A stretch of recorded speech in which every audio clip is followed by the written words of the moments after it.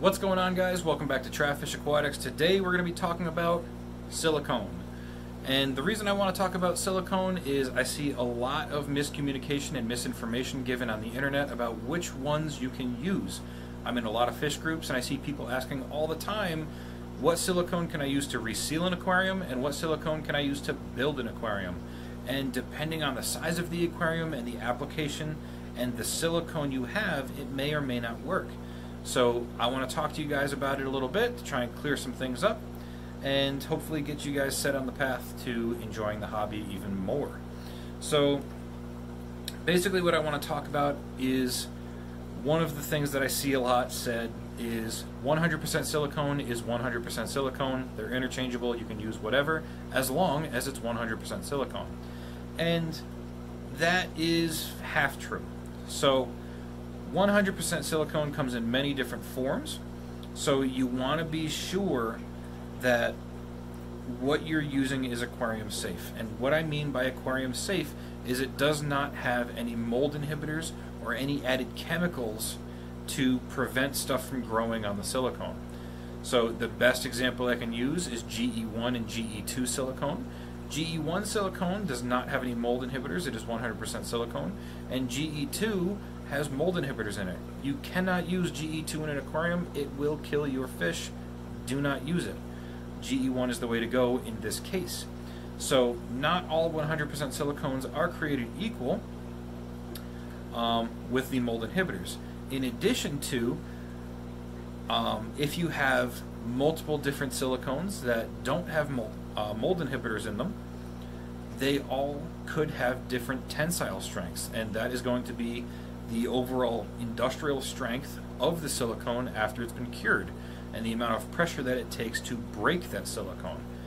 So I'm going to talk about those in a little bit and talk about what applications different silicones can be used for. The other thing that we need to talk about is what applications of the silicone you're going to be using. Is it going to be for building an aquarium, or is it just going to be for the repair and reseal of an aquarium? Generally speaking, a lower grade silicone like the GE1 silicone is going to be perfectly fine for resealing aquariums up to 75 gallons. I personally have used it in aquariums up to 150 gallons with good success. But for the average fish keeper, 75 gallons and less, probably going to be your better bet for your GE1 silicone. Specifically for if there aren't any major repairs that need to be done. If the seams are in good condition, GE1 is going to work perfectly fine. If there's minor flaws in the seams, GE1 could potentially still work, but if the seams are coming apart, you're either going to want to use a slightly stronger silicone or you're going to want to rebuild that aquarium. So when I'm talking about seams and seals, what I mean is the seam of an aquarium is where the one glass panel meets the other one. So if the one panel of glass is like this and the one's like this, where they meet, the silicone in between those surfaces is the seam of the aquarium. And the edge that runs down the inside corner of that seam is your seal. And the seals don't necessarily have as much structural integrity as the seams do. The seams are basically what holds your aquarium together. The seals are there to help protect the seams from anything inside the tank, the substrate, the fish, the decor, anything like that. So based on that, if the aquarium is relatively small, like on my DIY aquarium, if you guys watch that video, GE1 silicone is going to be perfectly fine for building small aquariums. However, when you get into larger volumes of water, you're going to want a silicone that has a larger tensile strength to be able to handle the volume and pressure that the water is putting out on the glass so that it has a better chance of surviving the pressures. So that all being said, I want to talk about some different silicones with you guys. So the first silicone that we've already been talking about is GE1 silicone. GE1 silicone can be found at almost any hardware store, Walmart, Lowe's, Home Depot, any mom and pop shop. They're pretty much all going to carry GE1 because it is a window and door silicone. It's a general DIY silicone, general homeowner use silicone. It's very popular, very widespread, and very easy to find. And because of that, it's very cheap. A tube of GE1 silicone is about $5, and the tensile strength on this silicone is about 200 psi. Now, 200 psi seems like it's quite a bit, and that is for the cured silicone, but when we talk about some of these other silicones, 200 is not really going to seem like it's that much. So GE1 silicone is really good to use. I use it in a lot of my reseals and some of my smaller builds. It's perfectly safe to use in the aquarium, even though on the back of the tube, right here, it says not for underwater or aquarium use. And the reason they put that on there is a legality issue where they don't want to get sued. So basically, if you use this silicone in your aquarium and you do a poor job and the aquarium explodes all over your house because the silicone was not meant to be used under the water, because they said that it wasn't supposed to be, you can't go after them and try to sue them because their product didn't protect your house. And it's basically there just to cover their butts. This works perfectly fine in the aquarium. They only have that on there to protect themselves. And it's understandable because not everybody has the same ability to make repairs as everybody else, so they have no way of determining workmanship, right? So they put that on there to protect themselves. This is perfectly fine. I use it in a lot of stuff. The next one I want to talk about is going to be a little bit stronger. It's going to be better for building aquariums, and it's going to be better for resealing larger aquariums. And that is the Momentive RTV series of silicones, specifically 103 and 108, which is the black and clear silicones. Those are a much better silicone, as it's not a sealant like the GE1 is just a sealant.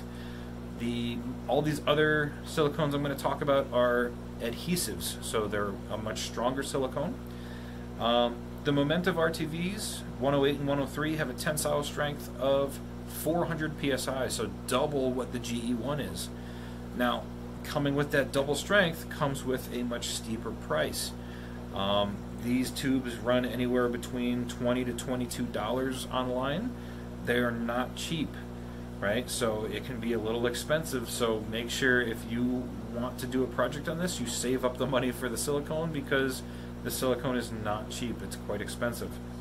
The next one I want to talk about is the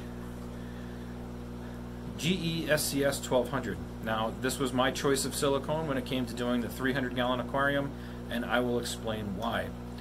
Based on this picture you see here, this silicone has a tensile strength of 480 psi, so it's even much stronger than the RTV 103 and 108. So, and the price point is only 15 bucks.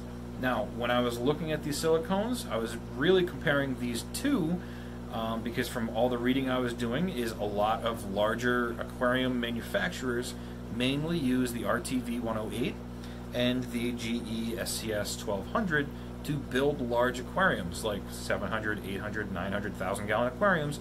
This is what they use. And that was kind of appealing to me because I'm building a 300-gallon aquarium with a plywood bottom. I want something nice and strong that's going to hold everything together. So that's why I went with this.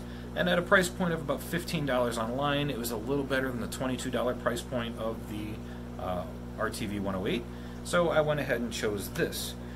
Now, had I done a little bit more research, I would have found our next silicone, which is the ASI Aquarium Sealant, which is only $9 for a tube of silicone, but it has a tensile strength of 520 psi. So it's not enormously stronger than the SCS 1200, but the price point is lower. So after I found that, I was kind of like, oh man, I should have got that instead of this, but I'm still happy with this. I actually think I looked at this stuff while I was determining to get this, and I couldn't find anywhere that would ship it to me cheaper than what I was getting this for, which is why I went with this. But this silicone is going to be a little harder to find, and the reason for that is because this is an aquarium specific silicone. It is made for aquariums, so if your local fish store doesn't sell it, you have to order it online, because nobody is going to just carry this, right? Where all these other ones I've talked about are a general construction silicone and a general repair silicone, so they're much more likely to be found on the shelves in stores.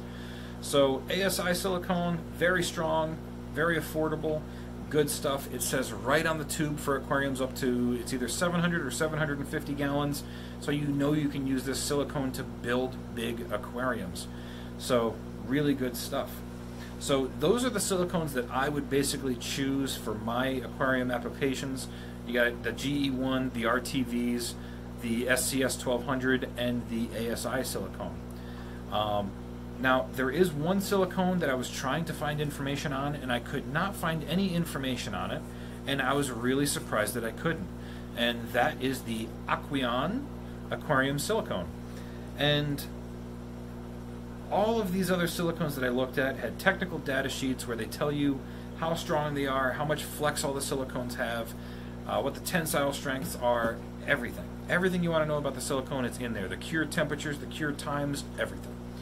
And for the Aquarium silicone, I cannot find that information. I sat on my computer for about 4 hours looking for this information, and I cannot find it. I can't find who actually manufactures it, and I can't find any of the technical data for this silicone. Now, it's claiming on the tube that this silicone is used in the manufacturing process for their aquariums, which may or may not be true. I can't say one way or the other. But if they're not willing to provide the information that's going to show me how strong that silicone is to determine for me what application I can use that silicone in, I'm not going to use it, because there's no way for me to know if that silicone is any stronger than GE1. And for the $20 price tag, I can get 4 of these for the same price as one of those, and this might do a better job. I don't know. I can't guarantee any of that, so I can't recommend it. So that's why I don't use that. You know, aside from the enormous price point on that of $20, if I'm going to spend $20 on silicone, I'm going to get either this or the ASI or the Momentive, the RTV 108s. And I'm going to use one of those because I know what I'm getting when I purchase those, as opposed to the Aquarium sealant. Even though the Aquarium sealant is sold at PetSmart, Petco, and the chain stores like that, I don't know what it's capable of. I would rather deal with something that I know what it's capable of. So hopefully that helps you guys with the understanding of resealing and building aquariums as to which one you want to use. Generally, if you're just resealing, this is going to work fine, right? I've used this on up to 150 gallons, but if you're resealing like 300 gallons, 200 gallons, something like that, get something a little bit stronger. If you're building an aquarium, get the strongest one you can, right? And everything should work out perfectly fine. So that's pretty much it for today's video, guys. Oh, also one quick thing. Merch is in. Link for the merch store is down in the description down below, as well as all the other links that for products that I use on my channel. Links for those are in the description down below as well. Thank you guys for watching Traffish Aquatics, and I will see you guys in the next video.